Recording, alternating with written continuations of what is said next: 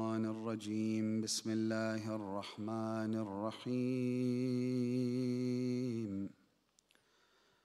اللهم كن لوليك الحجة ابن الحسن صلواتك عليه وعلى آبائه في هذه الساعة وفي كل ساعة وليا وحافظا وقائدا وناصرا ودليلا وعينا حتى تسكنه أرضك طوعا وتمتعه فيها طويلا. اللهم هب لنا رأفته ورحمته وعونه ودعاءه وخيره ورضاه، ما ننال به سعة من رحمتك وفوزا عندك يا كريم برحمتك يا أرحم الراحمين. On this eve of Friday, a special salam to Aba Abdullah al-Hussein all together at once.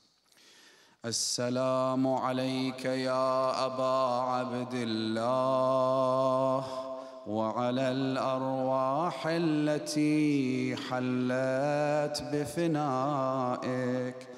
عليك مني سلام الله أبدا ما بقيت وبقي الليل والنهار، ولا جعله الله آخر العهد مني لزيارتكم. السلام على الحسين وعلى علي بن الحسين وعلى أولاد الحسين وعلى أصحاب الحسين وعلى أبي الفضل العباس بن أمير المؤمنين. قال الله العظيم في محكم كتابه الكريم: أعوذ بالله من الشيطان الرجيم. يا أيها الذين آمنوا اتقوا الله وكونوا مع الصادقين. آمنا بالله صدق الله العلي العظيم. For the hastening of the reappearance of the Master, the Savior, the Avenger, Al-Hujjat ibn al-Hasan al-Askari, recite aloud salawat ala Muhammad wa ali Muhammad.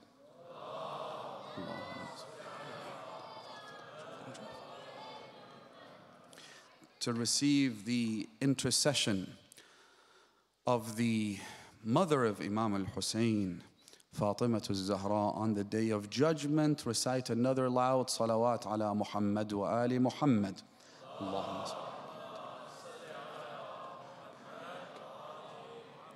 To be raised in paradise in the company of Aba Abdullah al-Hussein and his family and companions, and even louder third salawat.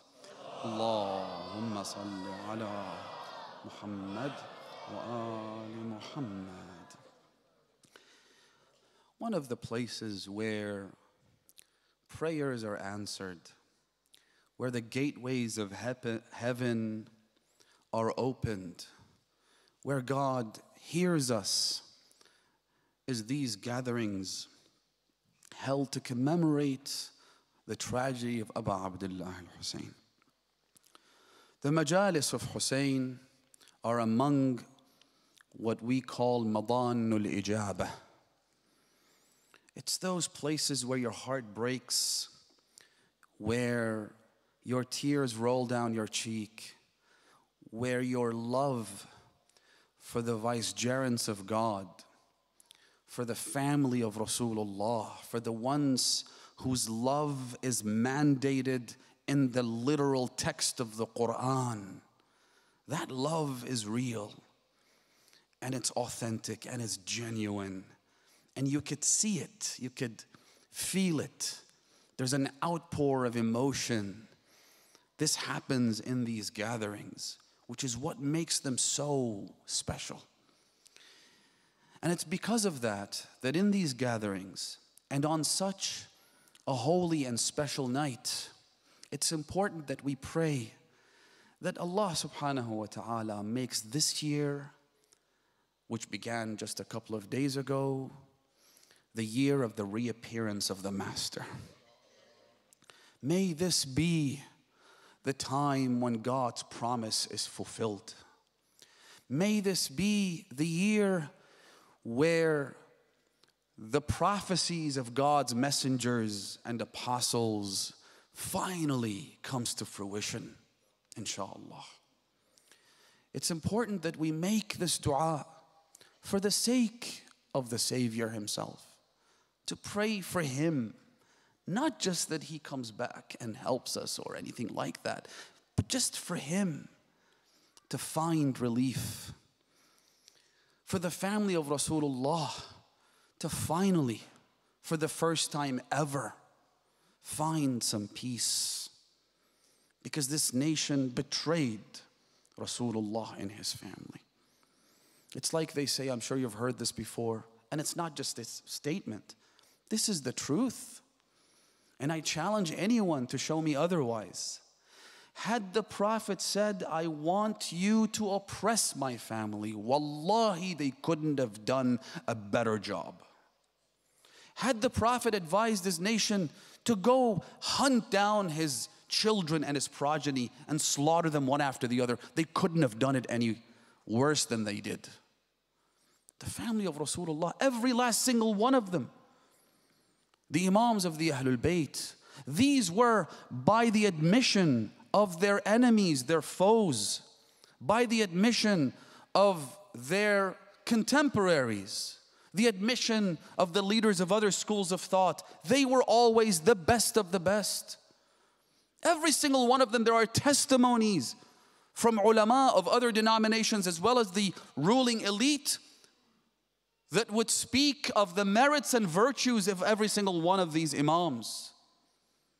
فَمَا كَانَ أَحَدٌ أَفْضَلَ مِنْهُ فِي عِبَادَتِهِ وَلَا عِلْمِهِ.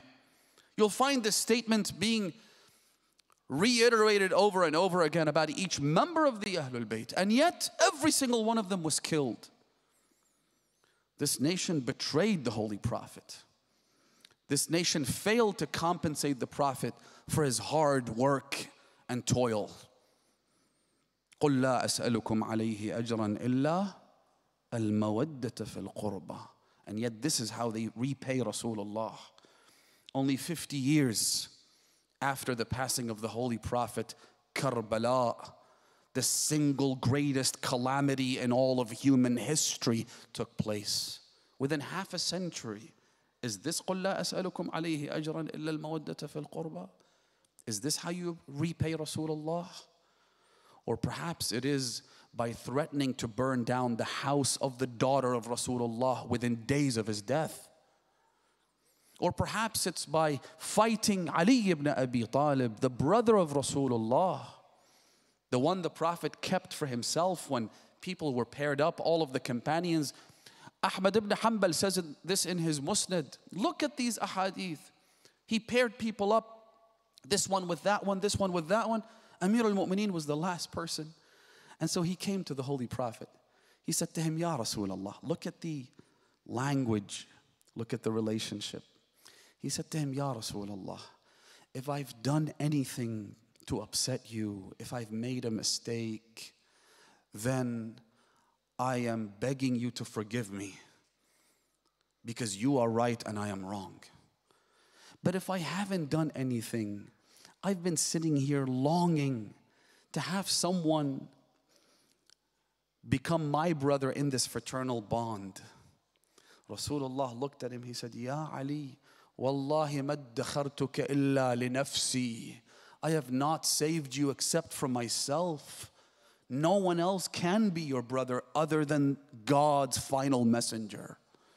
I've kept you from me, Ya Ali. Then he said to him, again in Musnad Ahmad, he said to him, أنت مني بمنزلة هارون من موسى إلا أنه لا نبي بعدي وأنت وارث علمي. Ya Ali, you are the one to whom I will inherit my knowledge. The sad thing is, we read these statements and we don't really ponder, we don't think what the Prophet is saying.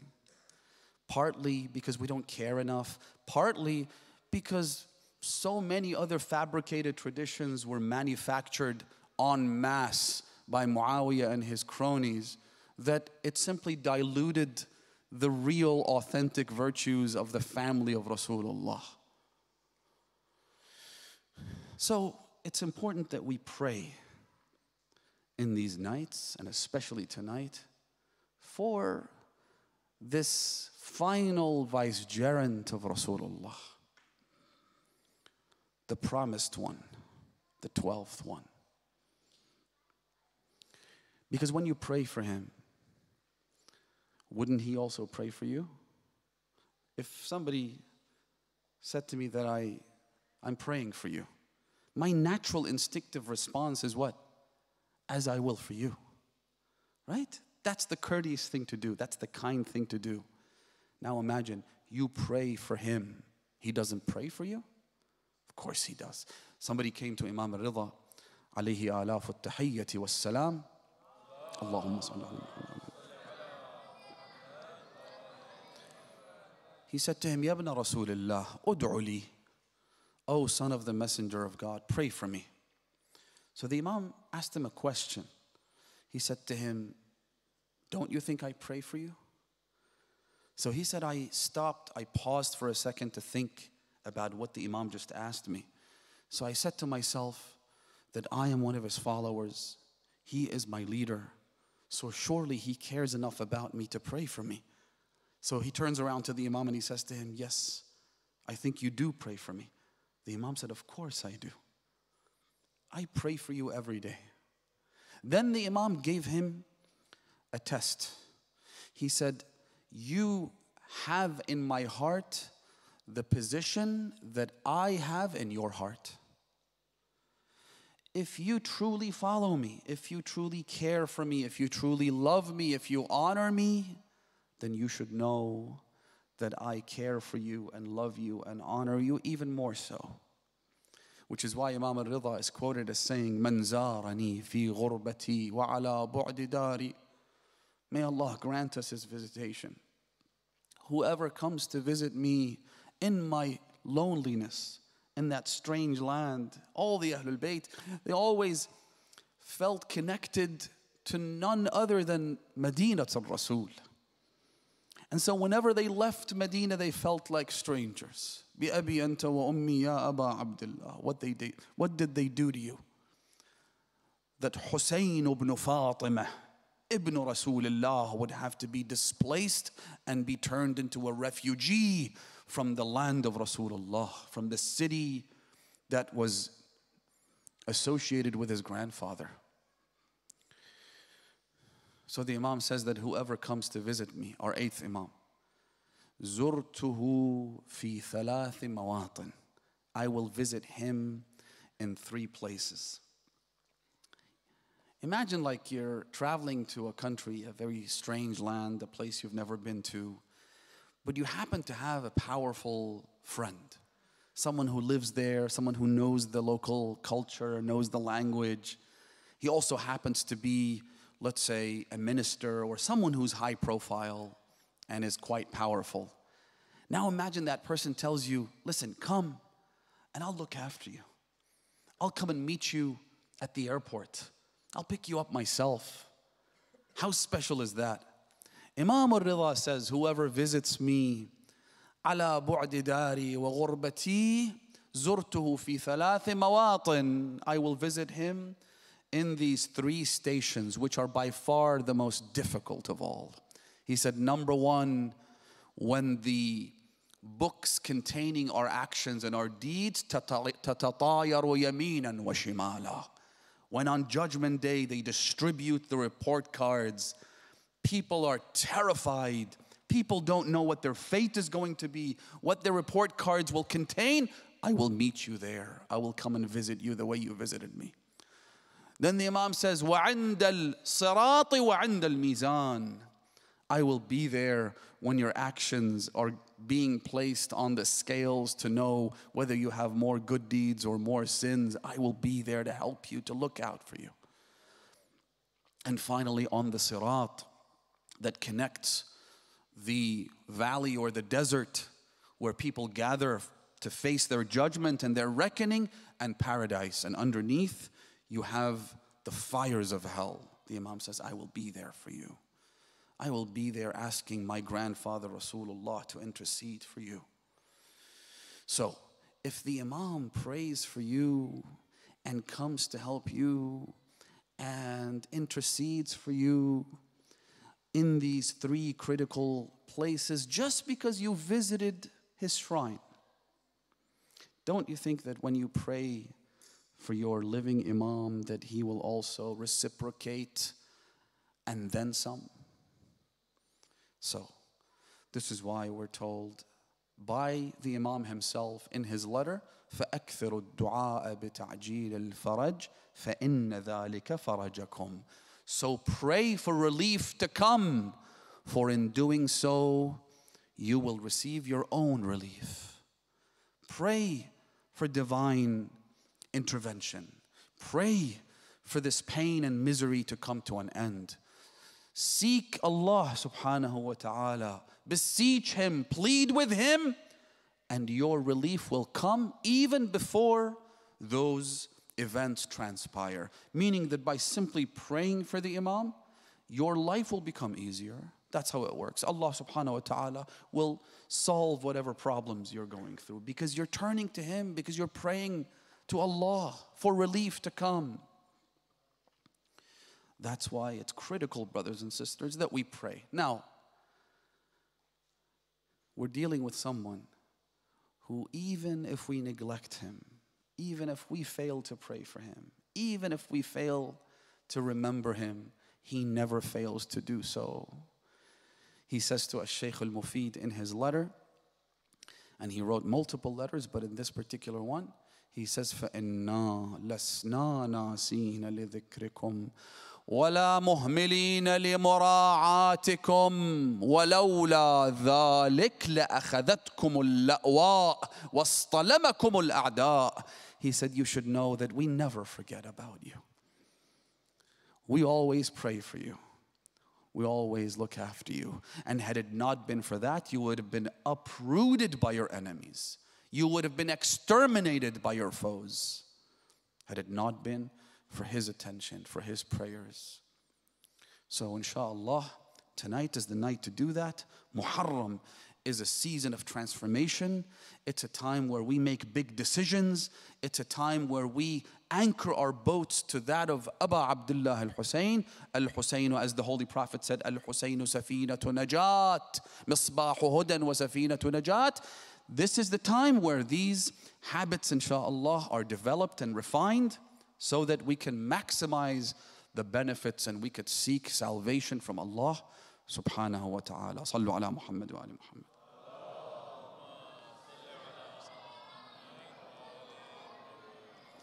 We said last night that the ultimate aim and objective in this life of confusion, among all of these misconceptions, this confusing labyrinth that we find ourselves in the midst of, in such a world where everybody has opened a shop and they're selling their products in the form of ideas and thoughts and means with which they claim they're selling snake oil at the end of the day. Everybody's claiming that I am the truth, I have the truth, you should follow me. And yet, we know for a fact that the truth cannot be self-contradictory. Statements that contradict each other are mutually exclusive, right? Either Jesus is God or he is not God. It can't be both. This extreme form of philosophical perennialism, or what's called with different names, pluralism or whatever you would like to call it, this is unsustainable. It's illogical. It's self-contradictory. So you have all of these different claims, each one saying something. وَكُلٌّ يَدَّعِي وَصْلًا بِلَيْلَى وَلَيْلَى لَا تُقِرُّ لَهُمْ. In this world, you need to be with who? With the ones that Rasulullah said you should be with them.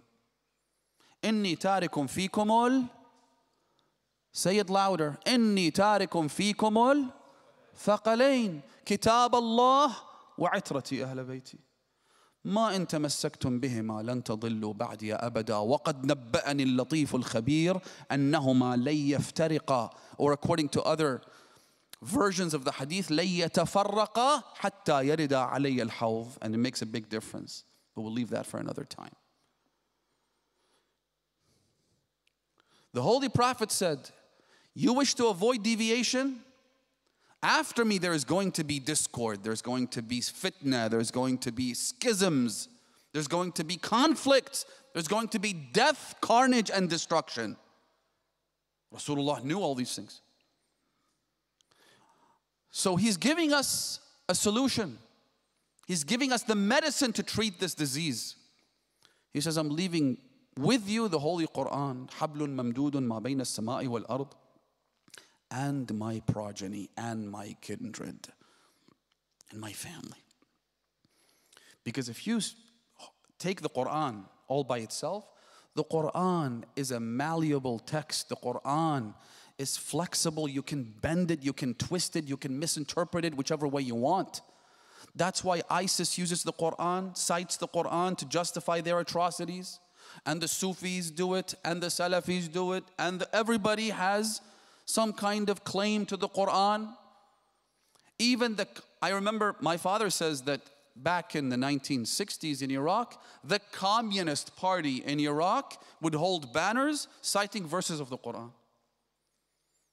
So the communists who didn't believe in God, they also cite verses of the Quran.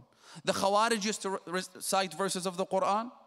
The Mariqeen used to cite verses of the Quran. Literally everyone is going to use verses of the Quran to justify their actions. So the Quran alone is not enough. The Quran needs an arbiter. It needs a standard by which it could be measured. You need some kind of way to decode the language of the Quran. So what did the Prophet leave us with?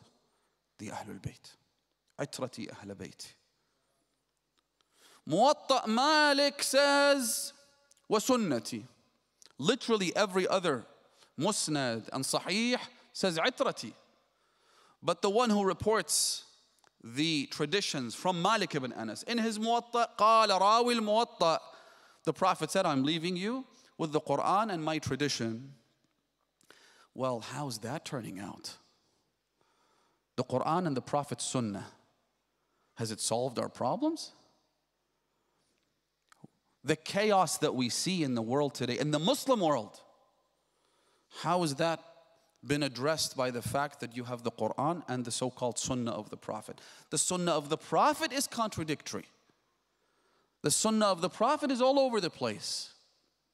Ultimately, you have a means with which you get to the Sunnah of the Prophet. You don't have a direct access to Rasulullah now, do you? So you have to go through the companions. And don't even get me started on the companions and their inconsistencies and their contradictions and their killing of each other. I mean, if that's not a contradiction, I don't know what is. So how do you verify the Sunnah of the Prophet? The Quran doesn't need verification, but the Quran needs interpretation. So whichever way you turn, you've reached a dead end. There's no way this would solve our problems. It creates more problems than it solves. You need to go back to the family of Rasulullah, the ones in whose house the Quran was revealed. The family of the Prophet, the ones who were raised by the Messenger of God, the ones he pointed to, the ones he brought together and recited the verse, إنما يريد الله ليذهب عنكم الرجس أهل البيت ويطهركم تطهيرا. 6 اللهم صل على محمد. 6 or 7 linguistic tools to add emphasis in this verse. I don't want to get into it right now. All this emphasis about the purity of the Ahlul Bayt can only mean one thing, that they're infallible, that they're inerrant. In fact, even if we didn't have this verse, Hadith al-Thaqalain proves without question the infallibility of the Ahlul Bayt. How? When Rasulullah associates these two together and says that they will never separate, if the Quran is infallible, which of course it is, then so are the ones linked to it and will never separate from it. If they committed a single minor sin, then they would separate from the Quran, wouldn't they? The Prophet says they will never separate until they come back to me by the pond on the day of judgment. That hadith in itself is proof of the infallibility of the family of Rasulullah.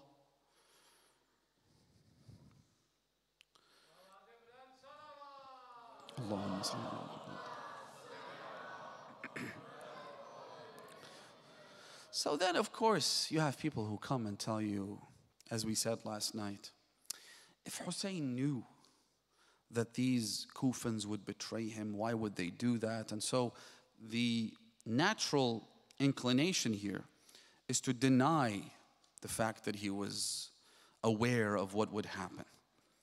The idea here is to take away the most obvious of facts and somehow portray Imam al-Hussein as someone who was at best confused, wasn't sure what would happen. He had the best of intentions. As the grand mufti of the vile Saudi regime said on television, Al-Hussein ghurrira bih. He was deceived. He was taken, astaghfirullah, I don't want to use his words. Hussein didn't really quite compute what was happening, didn't know that this would end in disaster the way it did. They fooled him, right? And so that's how it's presented. But then, as I said, leave aside the religious arguments, right? Even if you don't believe in their infallibility, in the fact that they are heirs to the Prophet, and the fact that they are inheritors to the Prophet's knowledge, the fact that the Prophet himself spoke about the tragedy of Karbala, the fact that it was well known, literally everyone knew it. Leave all that aside. Anyone with a modicum of geopolitical awareness knew that this was not going to end in anything other than the martyrdom of Hussein and his family. Everybody knew that. But what they fail to appreciate or understand or accept is that Hussein is not here to become king no matter the cost. That's not the idea. If it was about becoming king and deposing the filthy animal that Yazid was, when, at the very least, when At-Tarimmah, who was one of the companions of Imam al-Hasan and the companions of Amir al-Mu'mineen, encountered Imam al-Hussein along the way, he said to him, come to Yemen, ya Aba Abdullah. Why are you going to Kufa knowing the Kufan society and how they think? Come with me to Yemen. I have a tribe of 30,000 people. I guarantee they will all join you and fight for your cause. At the very least, when you have an offer you can't refuse like that, you would accept it. If the objective was what? To depose this tyrant and to replace him. But that's not the idea. Imam al-Hussein's mission is guidance. Political authority, if accessible, if available, and if it's a means to provide guidance, then why not? But that is a means to an end. The end here is guidance. Imam Hussain wants to expose the vile character of Yazid and Bani Umayyah. Imam Hussain wants to say that this entire system is corrupt to the very core. Imam Hussain wants to remind us, and again, all it needs is just a little reflection. You don't need to be a rocket scientist. Just think about it for a moment. Who paved the way for Yazid to ascend the pulpit of Rasulullah? Who paved the way for a filthy drunkard like Yazid? Yazid, sharibul khumur, rakibul fujur, qatilun nafs al-muhtarama. Imam Hussain describes him like this. Everybody knows who Yazid was. The Imam said, this kind of man, the guy with pet monkeys sitting on the pulpit of Rasulullah, who made that possible for him? What were the events that led up to that? Which is why we say, Allahumma la'an awwala zalimin zalama haqqa Muhammadi wa ali Muhammad wa akhira tabi'an lahu ala dhalik. Whoever paved the way has to be held to account. Whoever created an environment that's conducive for someone like Yazid to sit on the throne has to be held to account, because they knew exactly what they were doing. The aberration, the deviation began a long time ago. Which is why Lady Zainab, as part of her eulogy of her brother whose body was left on the plains of Karbala, mutilated and battered, one of the statements she makes is Assalamu ala qatil al-ithnain, or the one who was killed on Monday. Which doesn't make sense, because Imam Hussain was killed on a Friday. Ashura, by and large, most accounts say that it happened on a Friday. What is Zainab trying to tell us here? No. Yes, you were martyred on Friday, but you were truly killed on Monday. The day Rasulullah was killed. The day Rasulullah left this world. Because that's when the deviation began. That's when the oppression was kick-started. And then you have people who come and tell you, oh, we have to. The problem with the Kufans was this, my dear brothers and sisters. Listen carefully. Last night I talked about the Kufans and the parallels between the people of Kufa and the problems that we're facing in this very moment. Because there are so many similarities. There's so much common ground. It's terrifying how similar today's society is in comparison to the society of the Kufans at the time. I swear to God, it's terrifying. It sends shivers down my spine. Because I look and I see all the hallmarks of what created the massacre of Ashura. One of which, for example, was the fact that the Kufans didn't want to rock the boat.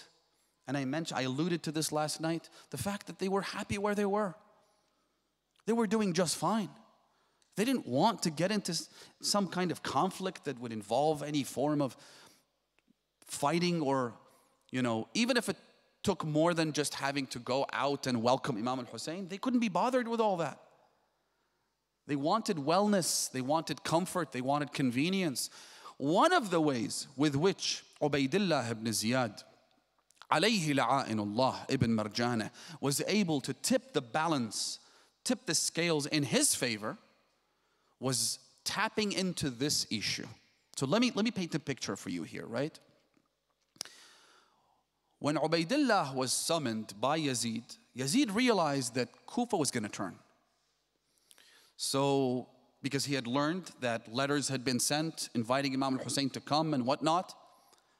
So Yazid sent after Ubaydullah, his governor in Basra. He said to him, listen, come to Kufa as soon as you possibly can, because we need to bring things under control. When Ubaydullah came, he was wearing a mask so that no one would recognize him. He was too afraid to come in a hostile environment, or at least he perceived it to be a hostile environment. So he was all covered up, he was wearing a mask, he came with a handful of people.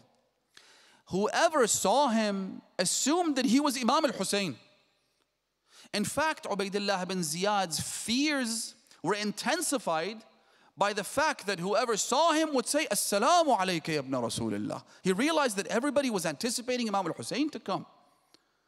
But what he did was, he didn't say a thing. He simply went straight to the governor's mansion, to the government house, and he snuck in. At first, the former governor wouldn't want to let him in. He said to him, Ya Hussein. Again, the former governor thought that Ubaydullah was Imam al-Hussain. He said to him, Ya Aba Abdullah, please don't make me do anything. Please don't make me kill you. I don't want to have to kill you. So Ubaydullah removed his mask. He's like, listen, it's me. Let me in before somebody kills me. So he snuck in with a bunch of people, and then he sealed the gates of the governor's mansion because news quickly spread that this was in fact not Imam al-Hussain but Ubaydullah ibn Ziyad, and now he felt physically threatened.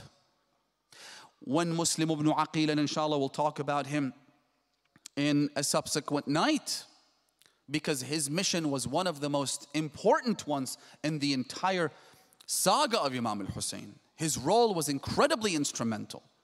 Salamullahi alayhi.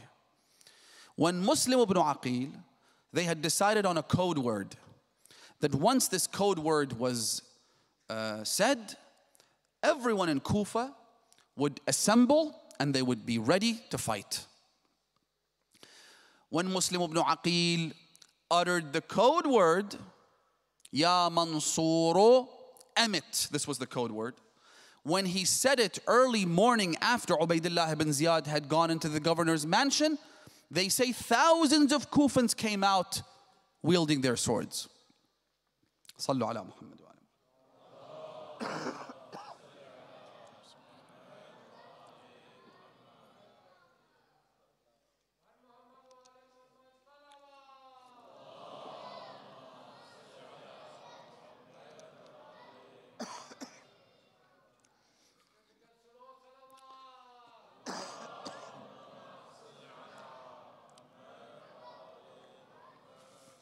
So, how do you go from that to what happened to Muslim ibn Aqil only a few days after? Do you know what happened?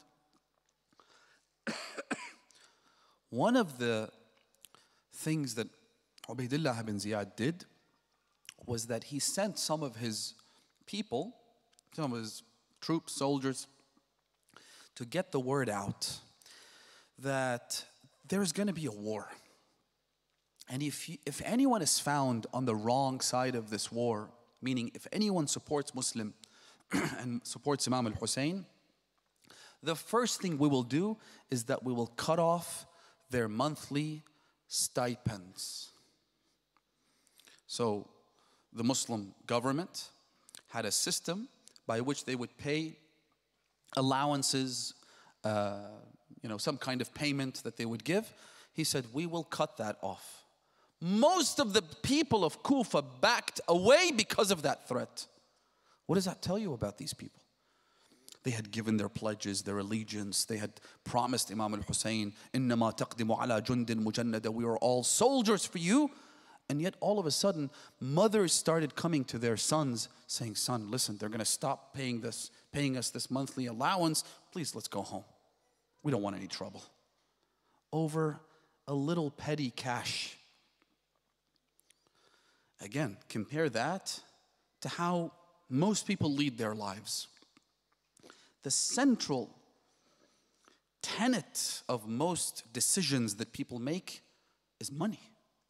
It's how much money we can make, how much of an income do I expect when it comes to choosing their careers, when it comes to choosing where to study, when it comes to choosing where to live, when it comes to choosing who to marry, when it comes to choosing. All these things, they revolve around what? Money. And so if our income is disturbed in any way, then you can expect a lot of defections. Imam al-Hussain himself said on the day of Ashura, he said, most people are not bothered by religion. الدين لاعق على ألسنتهم. Religion is but saliva in their mouths. They use this saliva to wet the dry inner linings of their mouths, and as soon as they want nothing to do with it, they'll spit it out. To most people, religion is just that. It's a means of lubricating their lives. It's a means of making their lives more comfortable. وَإِذَا مُحِّصُوا بِالْبَلَاءِ قَلَّ الدَّيَّانُونَ. And yet, when the push comes to the shove, when they're being tested, you will find that most people do not hold on to religious values. You'll find that most people couldn't be bothered. They'll quickly sneak out, like many of the people who abandoned Imam Hussain on the way to Karbala. This is the reality, brothers and sisters. So that's one of the problems of the Kufans. I'll try and wrap up quickly. The other problem that they had, listen carefully to this, was the fact that they were not theologically stable. What does that mean? It means that, you know how sometimes people try to keep their options open, right? They're like, listen, we love everybody. Everybody's good. Everybody's cool. Let's not rock the boat. Let's not cause any problems. But see, again, as I said earlier, there are some serious inconsistencies. You can't just love everybody. This whole idea about adalat al-sahaba, that all of the companions are somehow good and immune from criticism, and that they all will end up in paradise. How do you reconcile that with the fact that they murdered each other? With the fact that they caused so much carnage and destruction against each other?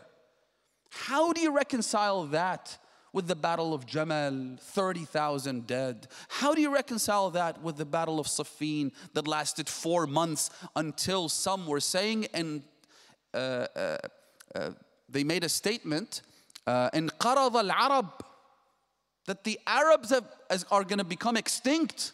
That's how many people have died. How do you reconcile that with the fact that the third Khalifa exiles Abu Dharr al-Ghifari, Ridwanullahi ta'ala alayhi, this great companion of Rasulullah, about whom the Prophet said that the heavens has not cast its shadow on anyone more truthful than Abu Dharr. And he gets exiled, and he dies of hunger and thirst on the way. How do you reconcile all that? Yes, I know these are inconvenient truths. I know the easy thing to do is to simply shut our minds off of all of this and say, oh, no, they were all good. And if anyone dares criticize, then they are Rafidis, they're kuffar. So, the problem that the Kufans had was that they liked to keep their options open. Someone came to our sixth Imam, Ja'far ibn Muhammad al-Sadiq alayhi salam.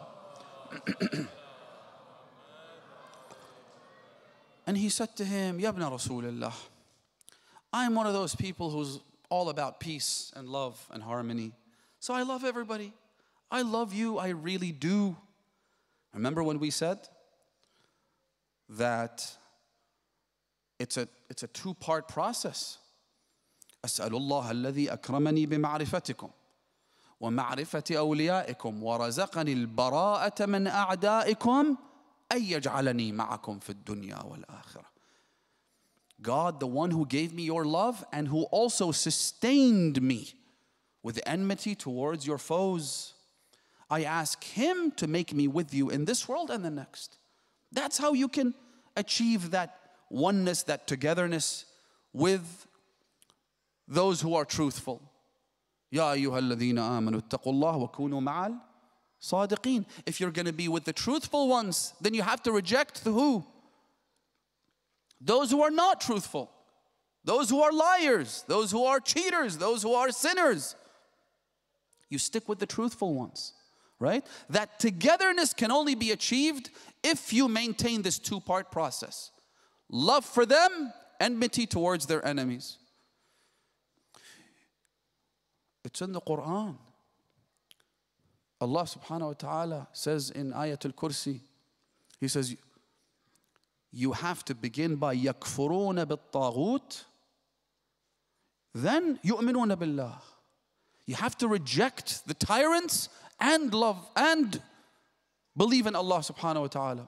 So, the problem with the Kufans was that they kept their options open. This guy says to Imam al-Sadiq, he says to him, I love you, but I also love your enemies. He didn't say it in as many words. He said, I love so-and-so. Imam al-Sadiq said to him, here's the problem. God says in the Quran, مَا جَعَلَ اللَّهُ لِرَجُلٍ مِّن قَلْبَيْنِ فِي جَوْفِهِ. Allah has not placed two hearts inside of a man.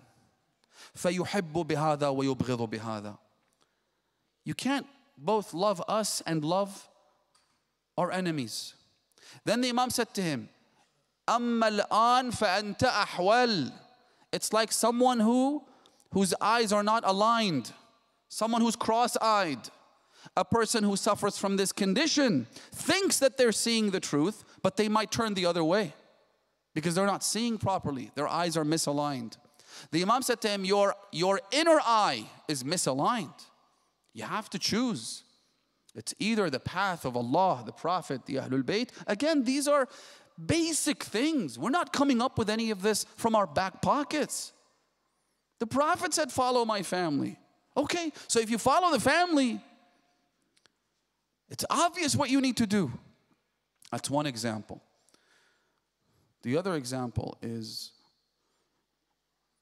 Imam al-Baqir was sitting down along with his brother Zayd ibn Ali.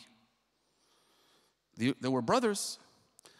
Zayd had many followers because remember, Zayd was someone, and again there's a whole discussion about this, but the general understanding among the scholars is that while Imam al-Baqir did not engage in any kind of quote-unquote political activity against the ruling Ummayad regime, right?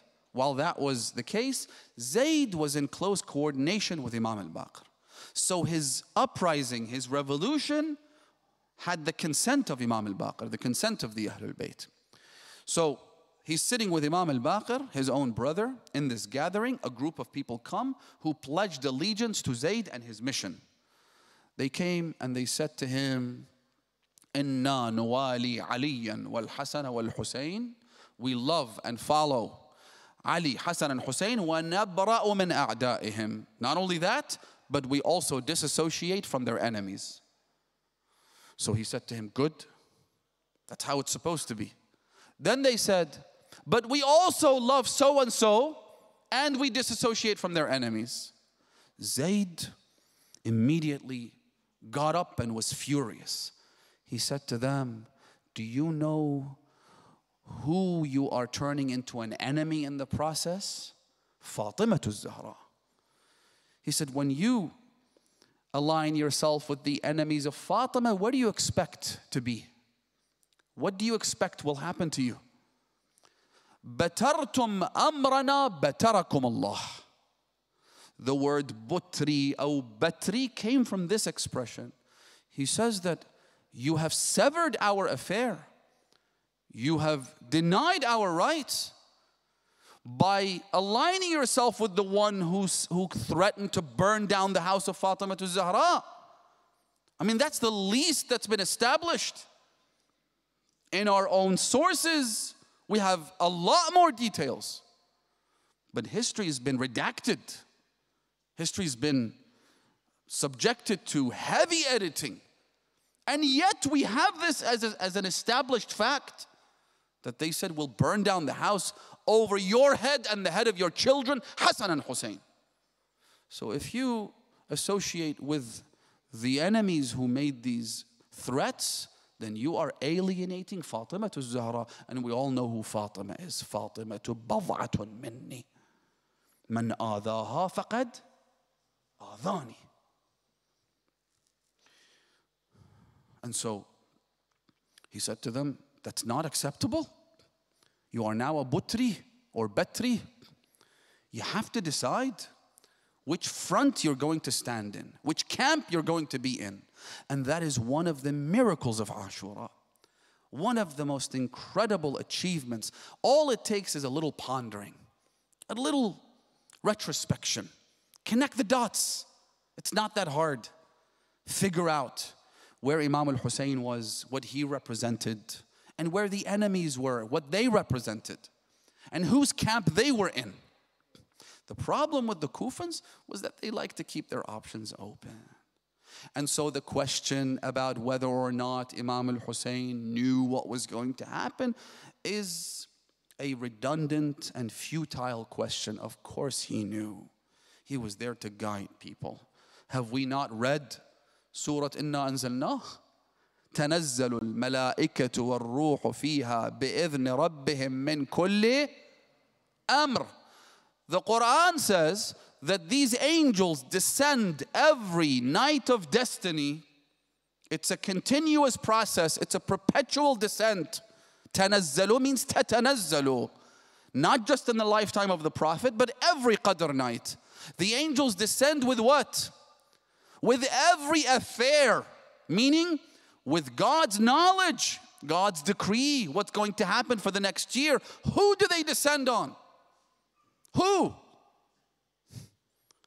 Some child was saying a while back that, oh, the Mahdi is not a person. The Mahdi is the progression of humanity. Humans will advance and they'll learn and they'll use experiments and whatnot, and they'll arrive at a state where they have perfection in this world. And then he mentioned the United Nations as an example. He said, you know, the United Nations, this institution will continue to refine itself and improve and whatnot. It'll get to the point where humans are all happy and they've achieved the pinnacle of science and social progress and whatnot. So when the angels descend with God's decree for the next year, do they descend on the UN Secretary General? Who do they descend on? Other than the family of Rasulullah, his appointed heirs. So when the angels descend on Imam al-Hussein and give him details of God's decree for the next year, he doesn't know what's going to happen to him. The people who deny ilm al-ghayb, and they have no recourse other than to deny the whole thing, by the way. So they'll deny ilm al-ghayb from the imams of the Ahlul Bayt, but they have to deny that the Prophet possessed any ilm al-ghayb, right? These imposters that we see them growing like mushroom here and there. Ilm al-ghayb, the Quran says, Allah subhanahu wa ta'ala says, alim al-ghayb. God is the only one who has knowledge of the unseen. And yet in the very same Quran, as I said last night, read the Quran, forget the hadith. عالم الغيب لا يظهر على غيبه أحدا. He is the possessor of knowledge of the unseen, and he does not expose that knowledge to anyone إلا من ارتضى من رسول, except to those messengers that he selects and he is pleased with. So if you are willing to acknowledge, despite your incredible hubris and arrogance, that Rasulullah did have knowledge of the unseen by means of God granting him that knowledge, that's when their whole entire house of cards comes crumbling down. Listen to this verse in the Quran. ذَلِكَ مِنْ أَنْبَاءِ الْغَيْبِ نُوحِيهِ إِلَيْكَ. That is among the knowledge of the unseen that we reveal to you. So yes, God possesses knowledge of the unseen. That's knowledge that is God's. It belongs to Allah subhanahu wa ta'ala. But he reveals it to his messengers. He reveals it to his prophets. He even reveals it to people who are neither messengers or prophets, like وَأَوْحَيْنَا إِلَىٰ أُمِّ مُوسَىٰ. The mother of Musa, she's a woman, she's not a prophet, she's not a messenger. She's just an average woman who happens to be the mother of this prophet. God gives her details about what's going to happen. God says, put him in a box, throw him in the river, he's going to be a prophet, he'll be okay. I mean, all these details, it's not a premonition, it's not some dream that she saw.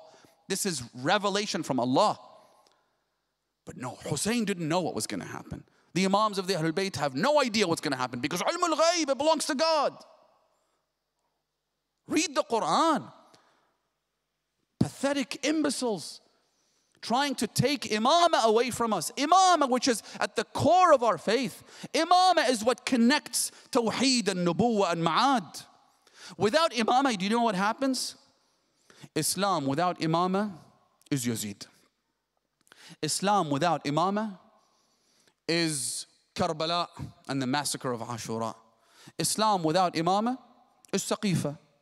The whole intent of Saqifa was to attack Ghadir, was to take away our faith in imamah. And that's exactly what these people are trying to do.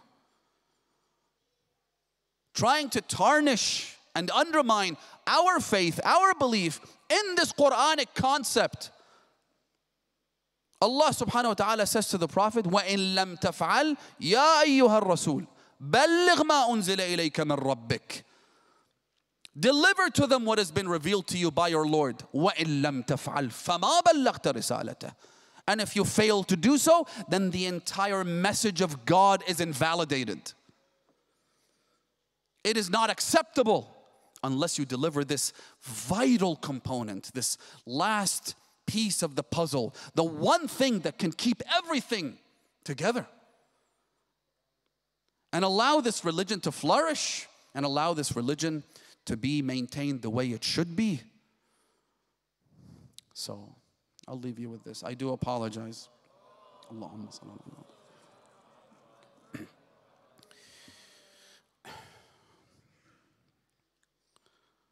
One of the people who played a pivotal role on the plains of Karbala in defense of imamah, in defense of the truth, in defense of the household of purity and infallibility, despite not even being there, was Baneen. She wasn't even there, was she?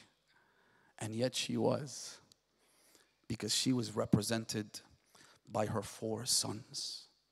This lioness had given birth to 3 cubs, one greater than the other. She had nursed them with the love of the Ahlul Bayt in such a manner that they say Abbas never addressed his own brother Hussein as my brother. He never said Akhi. He always said Sayyidi, my master. Al-Hasan wal-Hussein, Sayyida Shababi Ahl al-Jannah. His honoring of his brother Hussein, his devotion to him, his commitment to him. He was the most loyal soldier of Abu Abdullah.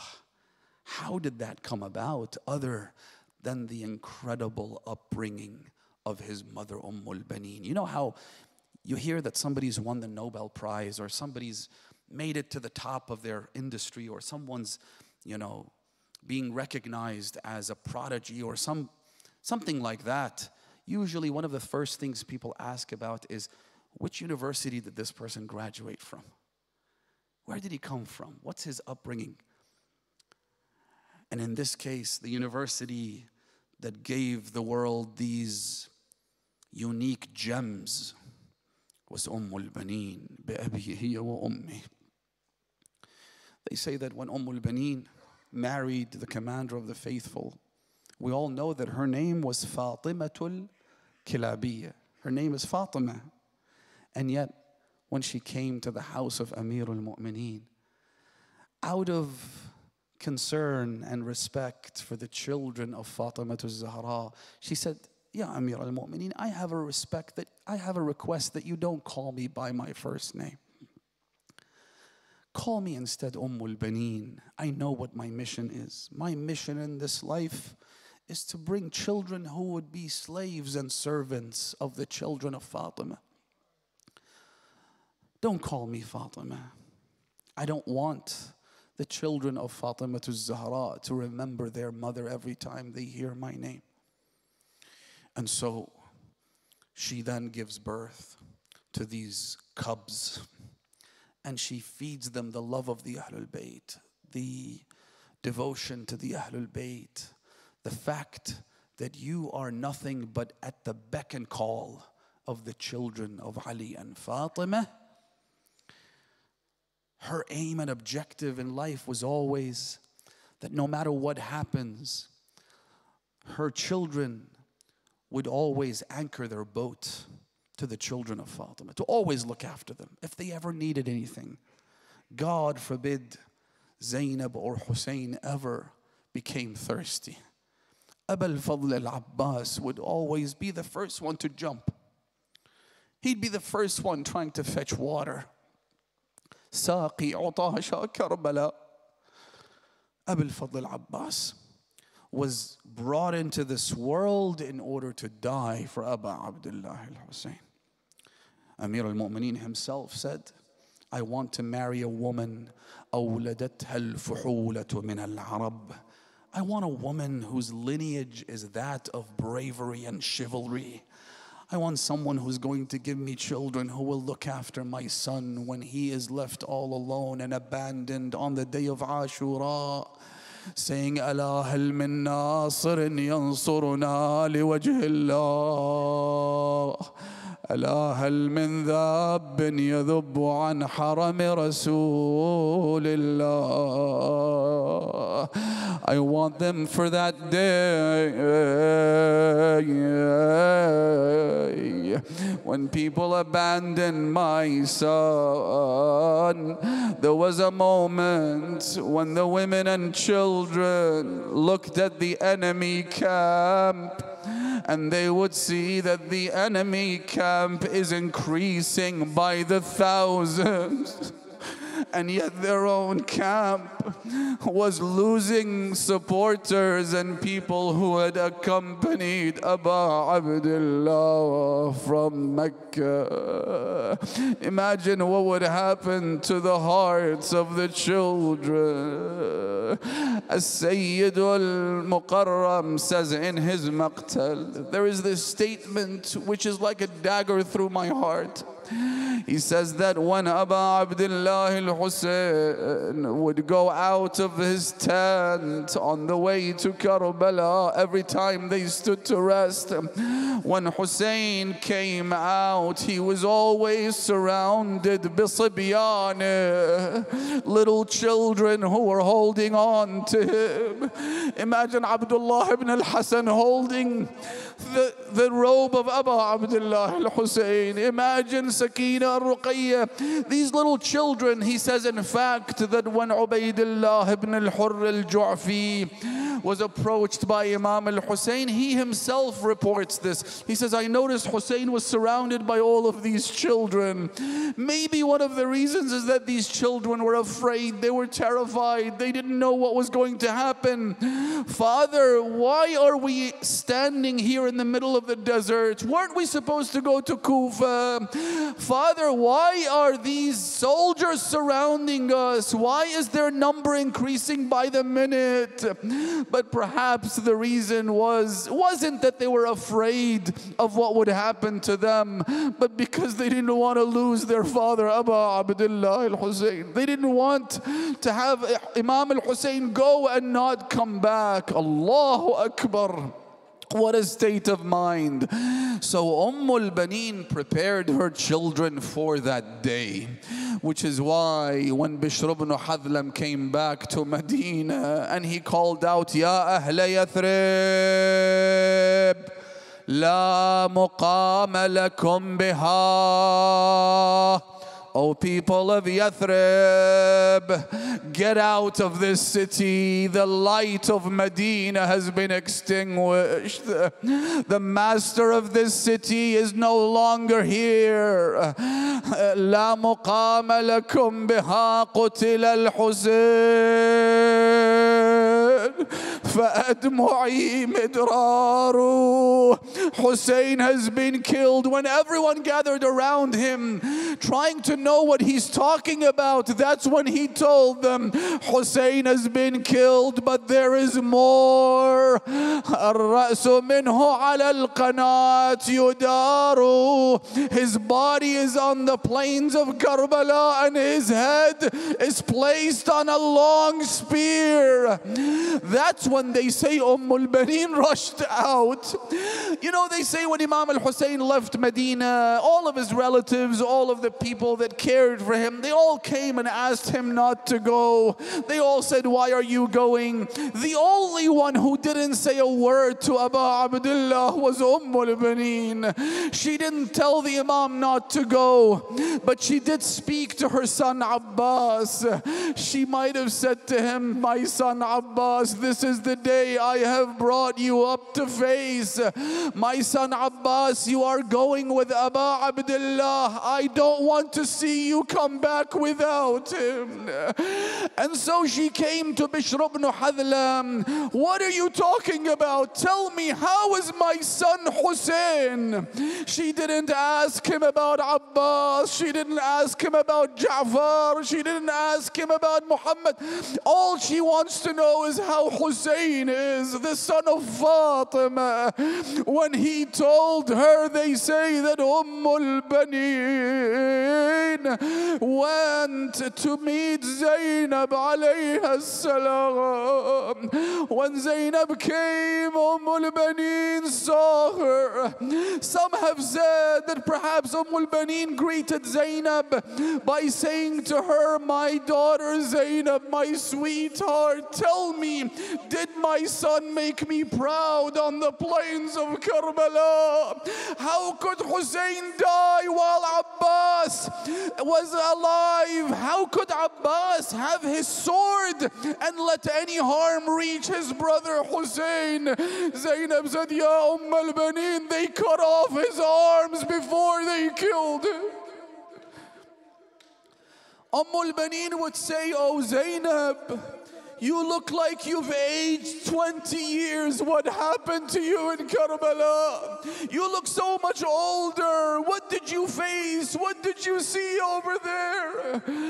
Baby, antum wa ummi. They say that Baneen would then go to the cemetery of Baqi'. She created 4 graves for her sons. Of course, her sons were buried in Karbala, but she wanted something to go to. And she would cry to the extent that anyone passing Baqi' would cry along with her. Even Marwan the Ummayad would cry when he saw how bitterly Baneen cried.